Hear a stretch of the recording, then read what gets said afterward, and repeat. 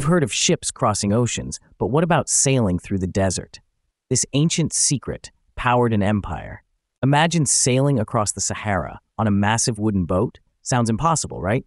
But in ancient Egypt, this was real. Egyptians built giant wooden barges that glided down the Nile River long before modern roads or engines. These weren't simple rafts. They were engineering marvels, crafted from Lebanese cedar wood, hauled over 400 miles. Picture it, hundreds of rowers moving in sync, giant sails catching wind, steering colossal loads across the water. These vessels transported everything: grain, granite, even the solar boat of Pharaoh Khufu, builder of the Great Pyramid.